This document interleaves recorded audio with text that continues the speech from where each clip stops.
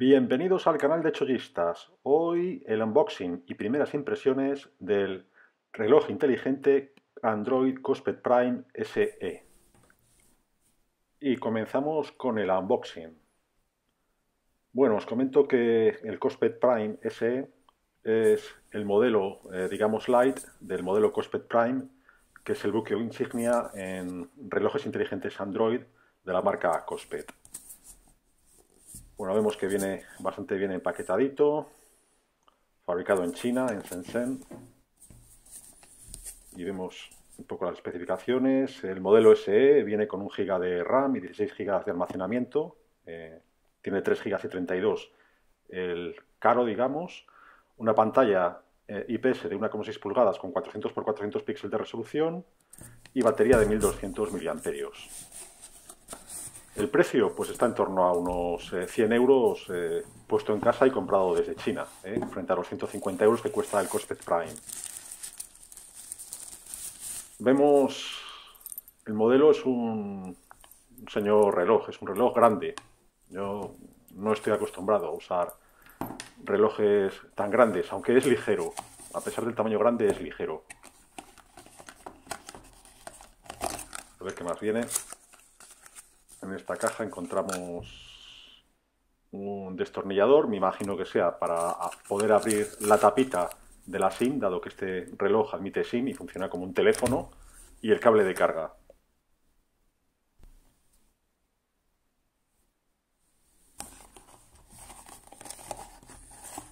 En esta segunda cajita nos encontramos el cargador con conexión micro USB. Vemos el cable, ¿no?, de conexión. Bueno, lo primero que vemos que es un cargador de tipo magnético, con lo cual el reloj se conectará a él de manera automática y sin problema de que se caiga.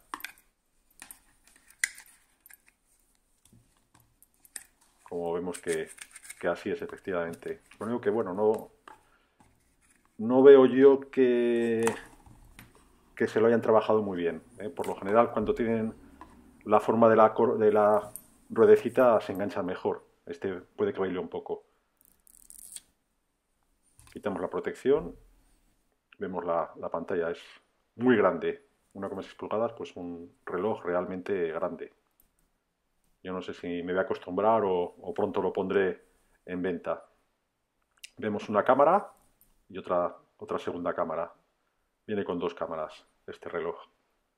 Reloj que os recuerdo, a la vez de reloj es teléfono, dado que le podemos poner una SIM. El sensor para medir el ritmo cardíaco y lo que os comentaba, el agujerito para abrirlo e introducir la tarjeta, que en este caso es una tarjeta nano SIM, por si queremos aprovechar la conectividad 4G del reloj. Vemos que vienen 3 tornillitos de repuesto, por si perdemos o se pasa de rosca el que viene de serie. Y un protector de pantalla. Un segundo protector porque vemos que el reloj ya trae puesto uno. Y bueno, la primera sensación es que estamos ante un producto de muy buena calidad, muy bien acabado. Lo que os digo, es muy grande. Yo tengo la muñeca muy delgada y me queda demasiado grande. No sé si voy a hacerme a él. Es un reto, ¿no? Siempre he tenido ganas de tener un teléfono de este estilo, pero no sé si va a ser mi reloj. Y vamos a compararlo con otros modelos que estoy usando últimamente. Por ejemplo, lo vemos aquí a lo del Lenovo E1, que es el modelo cuadradito, a lo del Phobase Watch 7, que es un reloj que me encanta. ¿Ves? Lo comparamos con este modelo, que es un modelo ya de 42 milímetros y es mucho más grande. Pero bueno, vamos a ver. La verdad es que es un smartwatch de gama alta a un precio sorprendentemente bajo, ya que con la calidad de su diseño y prestaciones, yo creo que Kospet ha tratado de que sea el smartwatch definitivo. Gracias a prestaciones que nunca se han visto en un reloj inteligente, como son el reconocimiento facial Face ID, su gran pantalla de 1,6 pulgadas o los 16 GB de almacenamiento.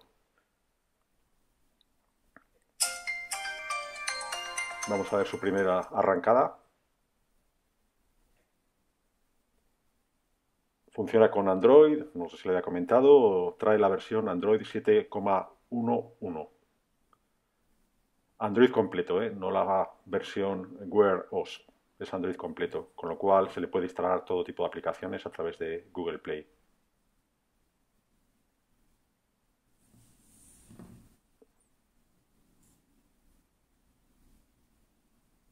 Se pueden elegir diferentes faces para el reloj. La calidad de la pantalla es fantástica, es 1,6 pulgadas, 400 por 400. Los programas que trae preinstalados, mapas, Play Store de Google, calculadora.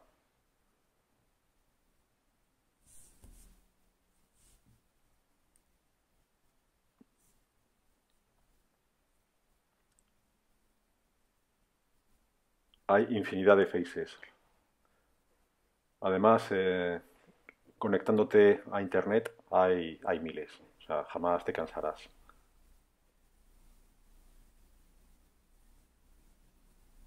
En cuanto a aplicaciones, pues todas las aplicaciones de Android, como vemos, pues tienen la versión completa de la Google Play Store, con lo cual te puedes instalar Spotify, puedes instalar Instagram, te puedes instalar Telegram, te puedes instalar lo que quieras.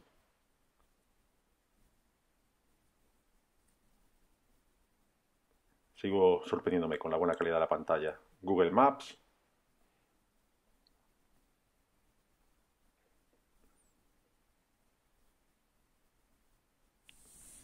Vemos como todos los relojes que llevan Android completo disponen de una utilidad para ver la pantalla en cuadrado, para aplicaciones que no te salgan todos los botones, poder verse. Pero vamos, de momento veo que en este modelo en pantalla redonda todo funciona bien.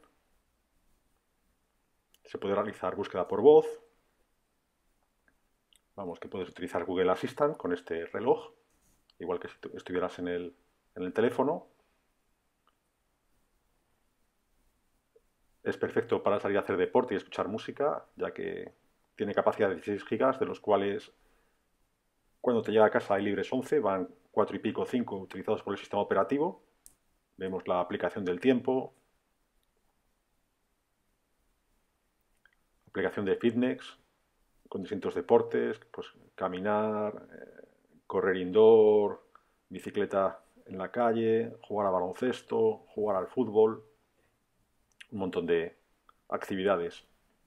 Aunque bueno, yo siempre recomiendo utilizar directamente Google Fit, así queda todo registrado en tu cuenta de Google.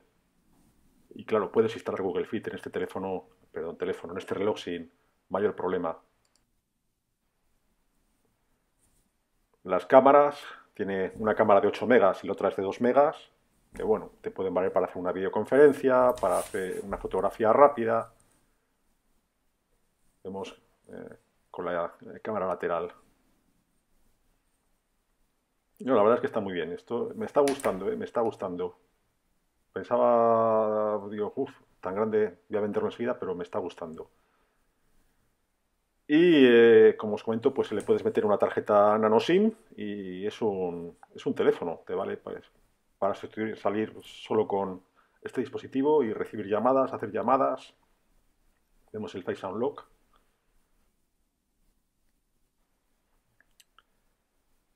Los settings. Puede cambiar el nivel de brillo, los segundos que esté la pantalla en actividad. Pues un poquito como el teléfono, pero en la muñeca.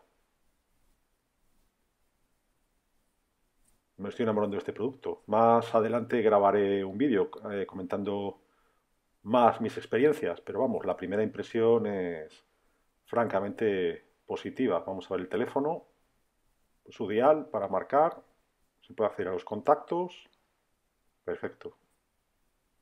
Por ahora, muy contento. Os sigo contando. Si te ha gustado el vídeo, dale al like.